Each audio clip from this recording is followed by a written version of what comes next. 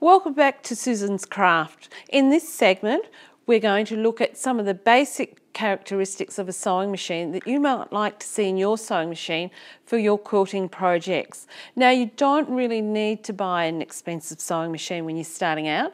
If you've just got a very basic one with your basic range of stitches, that is more than satisfactory. This one here only has a range of about 5 stitches, and I find that's very accommodating for what I do with all my patchwork projects. Now, some of the characteristics I like about a basic machine is that with the different types of thread, it's got a good thread holder.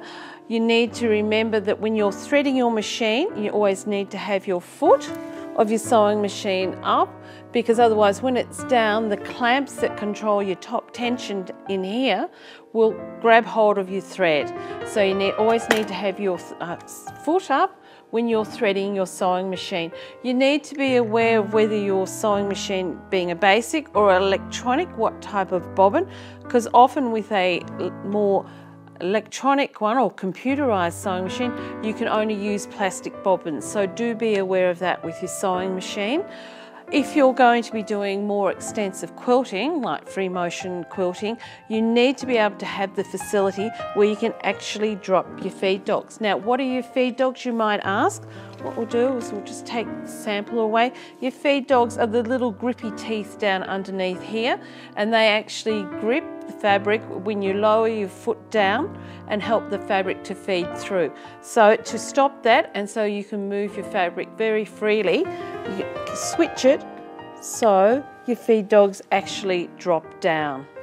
Now also, what is a good thing to have a look at as well is your bobbin. Bobbin's in here. We just take it out. Now, one of the characteristics of the bobbin is that it has a very tiny screw here. Don't adjust this unless you're really expert at doing free motion machine embroidery and you're familiar with the bobbin.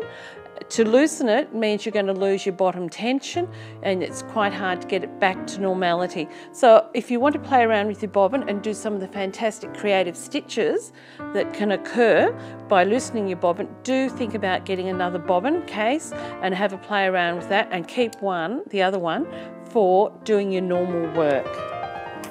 Now we'll just pop that back in. We'll just leave it to the side.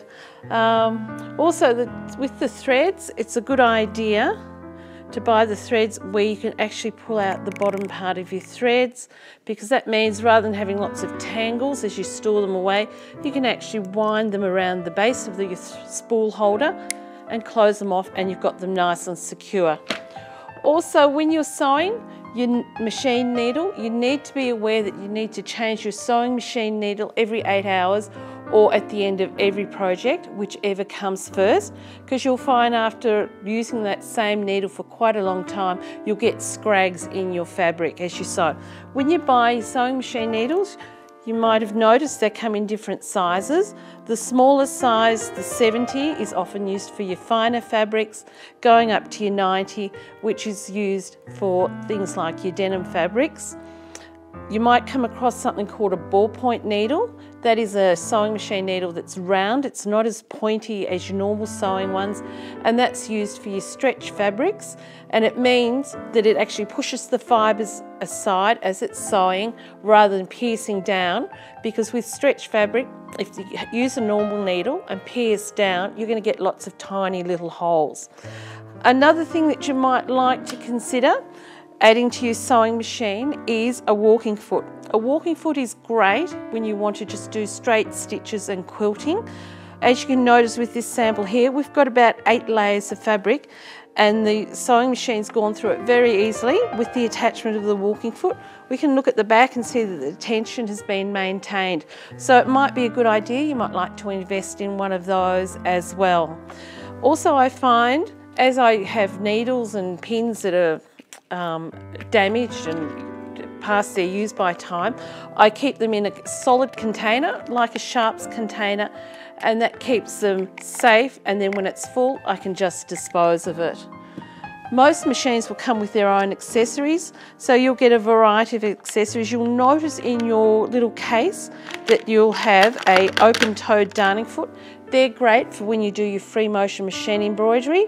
Some people do free motion machine embroidery without a foot, but you need to be quite experienced to do that because it will be quite easy for the needle at a very fast pace to go through your fingers. And that's something you really don't want. You'll also have oil in your little accessories box.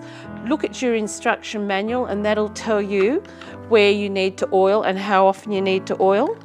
A lot of people, when they clean underneath their machine, often a lot of dust collects underneath. You really should use the fine little brush that is supplied.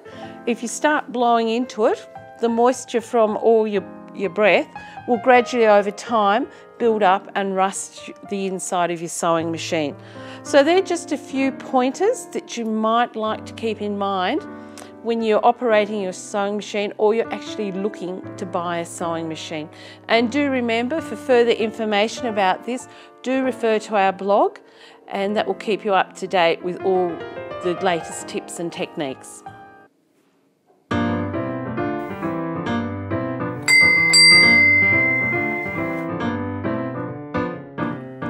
After the break, we're going to come back and we're going to look at how to construct a Dresden plate. A Dresden plate is a patchwork block that was devised in the 1930s as a way of using up a lot of scrap fabrics. And one of the great ideas that we'll come across and discuss is how to trace your paper pattern onto template plastic. So do stay tuned, and do remember, for further information about all the techniques that we've utilised, you can go to our blog.